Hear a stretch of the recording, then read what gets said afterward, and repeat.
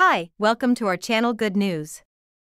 Today, I am pleased to introduce a new topic, American blockades on Chinese Huawei's 5G and 6G development. Why is the United States obstructing Chinese Huawei's 5G and 6G development? The United States accounted for 35.2% of all 6G patent applications. What about China's position? So let us begin with the evolution of global telecommunications. The speed has been improved from 4 kilobits per second to 20 kilobits per second. We are somewhat familiar with 3G technology. In the 3G era, we can not only access the web on cell phones, but also do movie downloads and photo sharing, among other things. That is also the age of smartphones, the 3G era. Different mobile phone manufacturers have steadily developed their unique styles. For example, in the 3G era, the familiar Apple and Android are steadily polished, and the maximum speed of 3G has also been considerably enhanced to 2 megabits per second. In 2013, 4G infiltrated our daily lives. 4G transmission efficiency has substantially increased, allowing customers to access more high-quality and high-capacity information while also enabling video conferencing, game services, cloud computing, and other services. In 2013, 4G infiltrated our daily lives. 4G transmission efficiency has substantially increased, allowing customers to access more high-quality and high-capacity information while also delivering video conferencing, game services, cloud computing, and other technologies. 4G's qualities also give a platform for video content, and video has become people's new entertainment outlets, with short films, live broadcasts, and other material considerably enriching people's lives.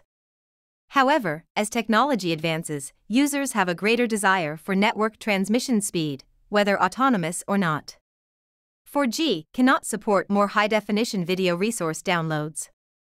The 5G network has emerged at this time.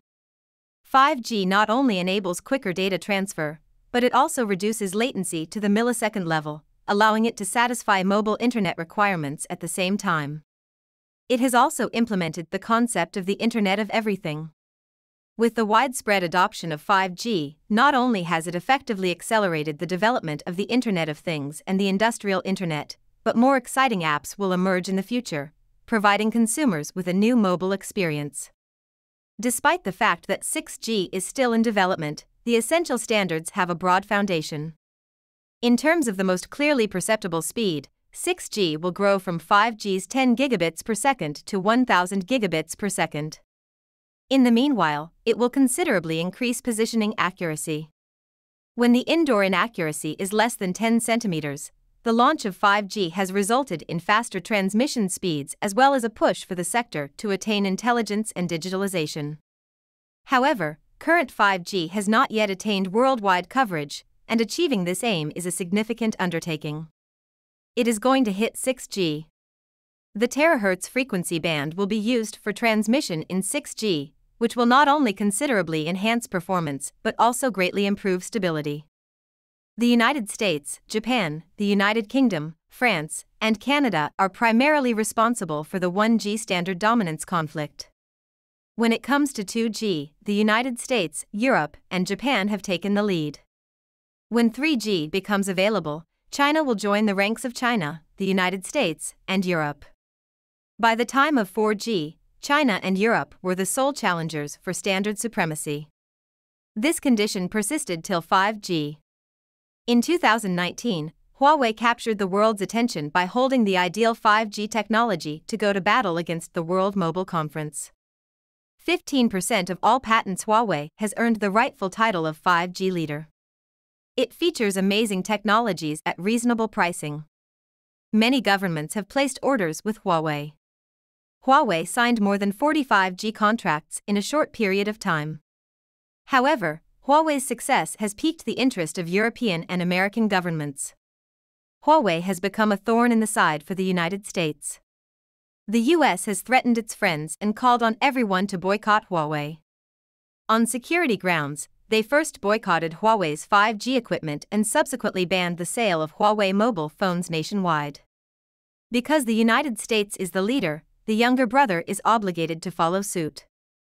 Although the United Kingdom has previously swayed, it has ultimately decided to remove all Huawei acceptable equipment in the nation, but this is clearly not a wise option, and it will face tens of billions of dollars in damages. It will also greatly hinder the pace of 5G construction in the United Kingdom.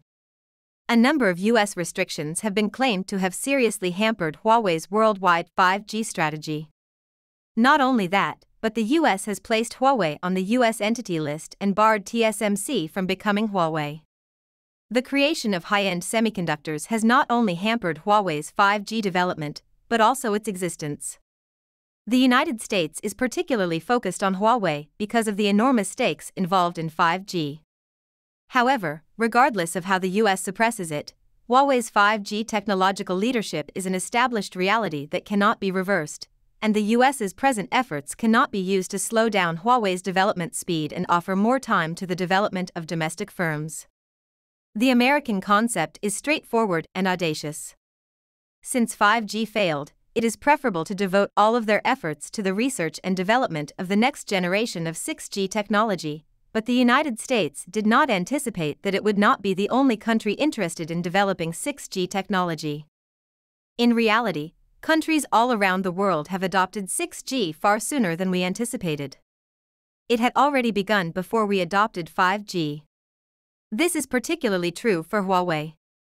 Huawei, as a local communications sector leader, has embraced 6G early. Technology has begun to investigate. Let's take a look at how nations are now performing in 6G. Let us begin with the United States. The United States is the world's sole superpower. The background is extensive, and there is a significant advantage in the 6G satellite frequency and satellite orbit.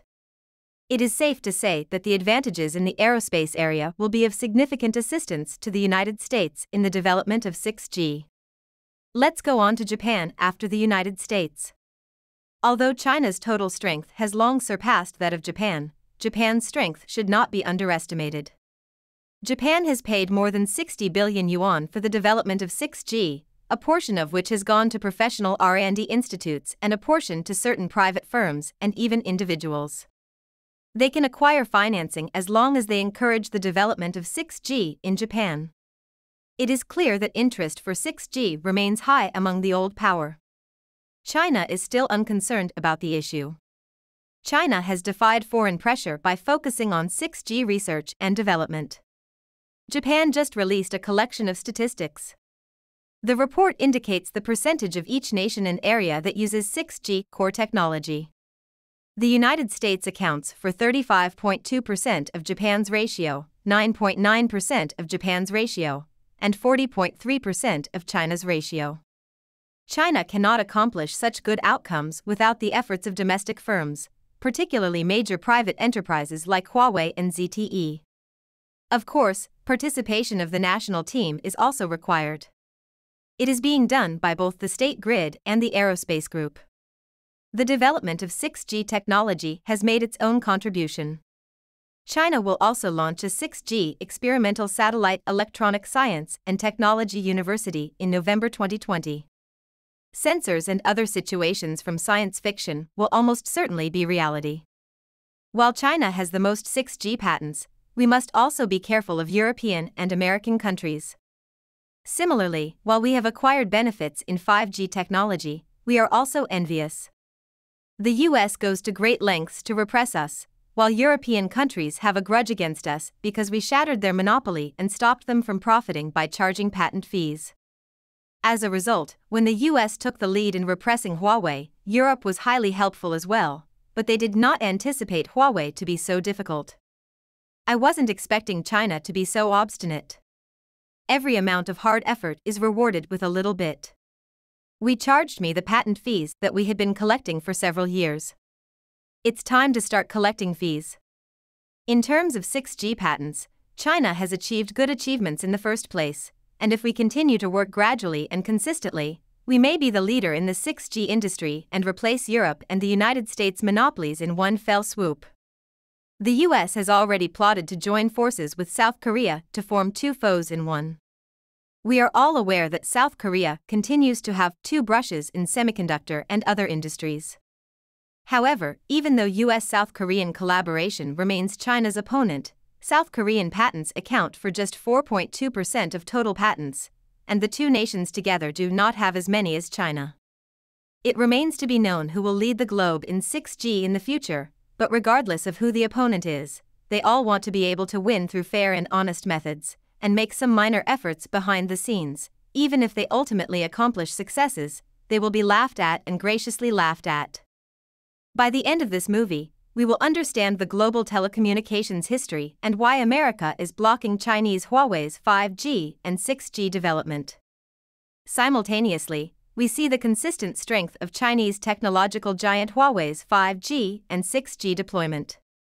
Thanks for having your watching in this video. You can add your ideas or suggestions below. Please keep following our channel and like our videos.